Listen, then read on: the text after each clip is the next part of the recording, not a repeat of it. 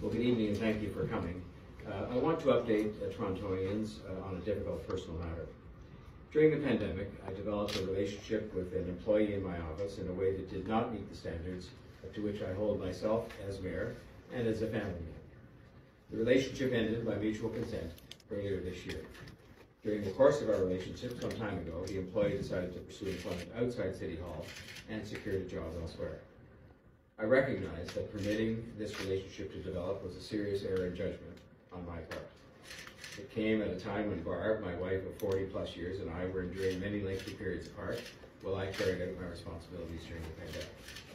As a result, I've decided that I will step down as mayor so that I can take the time to reflect on my mistakes and to do the work of rebuilding the trust of my family. I'll be working with the city manager, city clerk, and the deputy mayor, Jennifer McKelvey, to ensure an orderly transition in the coming days. While I deeply regret having to step away from a job that I love and a city that I love even more, I believe in my heart it is best to fully commit myself to the work that is required to repair these most important relationships. As well, I think it is important, as I always have, for the office of the mayor not to be in any way tarnished and not to see the city government itself put through a period of prolonged controversy arising out of this error in judgment on my part, especially in light of some of the challenges that we face as a city. I'm deeply sorry, and I apologize unreservedly to the people of Toronto and to all of those hurt by my actions, including my staff, my colleagues on City Council, and the public service to whom I have such respect. Most of all, I apologize to my wife Barb and to my family, who I have let down more than anyone else. I hope the privacy of all of those impacted by my actions can be respected, and that includes me.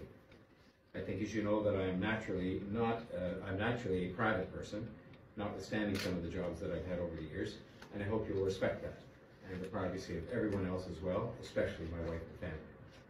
I've made the Integrity Commissioner aware of the relationship and asked him to review it. I want to thank the people of Toronto for trusting me as mayor. It has been the job of a lifetime, and while I've let them down and my family down in this instance, I've nonetheless been deeply honored by the opportunity to serve the people of this wonderful city.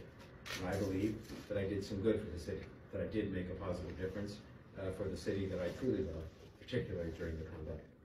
I'm usually known for taking as many questions as you want to ask, but on this occasion, I think I'll let my statements move to the top.